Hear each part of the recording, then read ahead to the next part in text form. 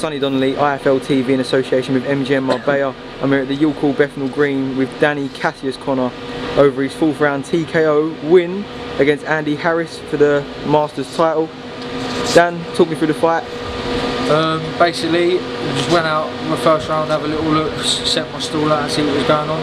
So we went out there, see that he was a bit nervous when he was throwing his shots, and I was able to start timing him with some good shots of my own. At the end of the first round, I see I reddened his eye up and cut him, so I just kept targeting that area. And then obviously, stoppage come from a cut under and a cut over, but yeah, it felt good tonight, felt strong. It's a new Danny Connor you're going to see from now on. You did look strong in the ring. Look like you, obviously the shots that he did throw, they weren't really bothering you. You were throwing him back and he was getting hurt a lot.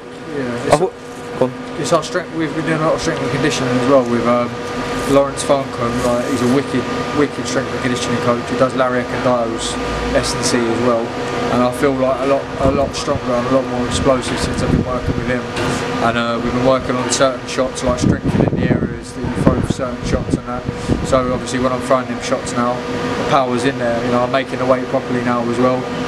Obviously there's a lot of stuff that I need to work on, like there's loads of little areas that I knew that I needed to sort out there, but that will all come. It's not a work in progress.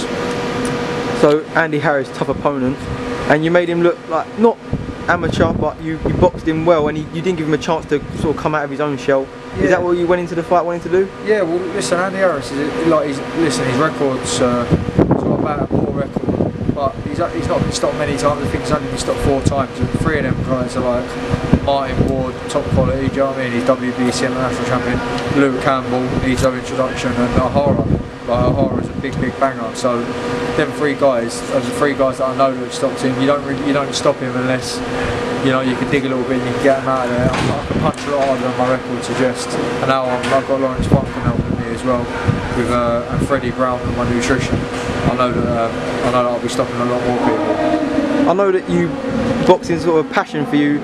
It's not sort of a money maker, because I know you go out early, you work, yeah, mate. You sell your tickets, and then you box because you love the sport.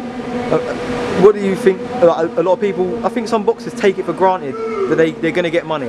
Yeah, of course. Listen, you know, like, to be fair, I struggled with tickets for this show, and Steve and Josh, like, I said something to them about it, and they helped me out a bit and give me a bit of leeway, so I haven't come away empty-handed, sort of thing. But it is hard, yeah, of course it's hard. Unless you've got that Olympic pedigree and you signed up with a big company, it is hard to get out there. You know, I come on from when I beat Evangelo with Tyler Goodjohn, and then I sort of made my name there, and I've managed to keep myself at a certain level, so it's not as bad as it could be. But like you said, mate, I'm up at 3 o'clock every morning working in a warehouse, and it's hard work, do you know what I mean? But listen, it's what we do, we love the sport. No point in complaining about it, it's the path I chose, sort of thing, and hopefully it's on to bigger and better titles from now. When can we next see you out?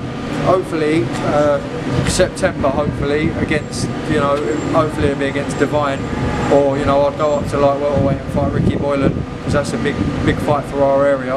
I'd love that fight, but we'll just see what happens. We'll see what comes off, if the Boylan fight can be made or if the Divine fight can be made. Then I'd love them fights, but I'll leave it to my manager, Wilkie, and then we'll see what happens from there. If the Boylan fight if you could make it, would you sort of stay at that weight, or would you just drop back down? Well, I don't know, you never know. It's all about opportunities in boxing, ain't it? I'm strong at lightweight, and I'm strong at light welter, so it's all about what opportunities come. And I'd just like to say thank you to my sponsors, Taurus Scaffolding, Ryan Foster, H Freight, Harry Shaw, Mama K's Cake Company, that's my mental sponsor, Maxine Green, and Staines Quality Caravan, Stevie Ball. Without them people helping me out, I would be in deep shit, so thanks a lot for helping me out. You've sorted me out nicely there. Right, well, big up the sponsors, Dan, and top man with them tonight. Go and celebrate, and hopefully we'll see you back in the ring soon. Team C soon. Cheers, Dan.